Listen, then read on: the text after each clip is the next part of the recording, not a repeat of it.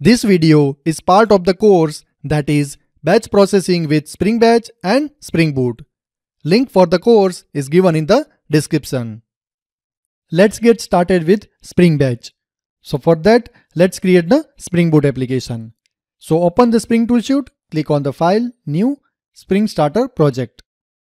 Say the application name is Spring Batch. This is the group com.infybuzz. This is the artifact Spring Batch, and description and provide the package where we want to have our main class for the Springboard application. Now here I am using Apache Maven with Java version is Java 8. So click on the next and let's first add the dependency of Spring Batch. Select this one. Yeah. Now let's add in-memory embedded database, that is H2. Click on this one. Yeah. See, now we are going with the embedded in-memory database, okay, H2. In the upcoming lectures, we will configure MySQL database. See, when you are working with the Spring Batch, right, in your Springboard application, if you don't have any SQL database, then your Springboard application will not start while using the Spring Batch. You need to configure at least one SQL database while working with Spring Batch. So here first we are going with the in-memory embedded database, that is H2, and in the upcoming lectures, we will do the configuration for MySQL database. This is in-memory database, so we don't need to do any configuration. So add these two dependencies, Spring Batch and H2 database. Click on the next and finish. Our Springboard application has been created. If you look at the pom.xml, see, this is the Springboard version I am using, okay? This is the latest one when I am recording this lecture. Whatever is latest for you, when you are watching this lecture, you can go for it. It's up to you. Now let's jump to our main class that we have in our Springboard application. While working with the Spring Batch, right, first we need to enable the batch processing. So for that, we need to have this annotation on our main class, that is enable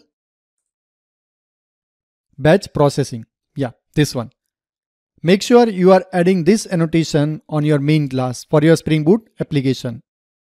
Now for the Spring Batch, whatever jobs we are going to create, right, for that, let's create a separate package. So let me copy this and create a new package, say configuration, in short config, okay? And this we need to add in the component scan. This is basics of Spring Framework, or you can say Springboard, right? So let me add this config, yeah. Whatever job and its steps we are going to create, right, that we will do inside this package. And that's why we have this component scan. And to enable the batch processing, Spring Framework provides this annotation, enable batch processing.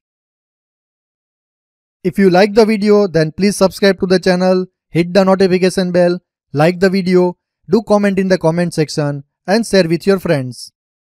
Do you want to learn Spring Batch? If yes, then I am having complete course on it. In this course, you will learn Spring Batch in detail. You will learn what is job and step provided by Spring Batch. In this course, you will learn tasklet step and chunk-oriented step in detail. You will learn item reader, item processor and item writer with example.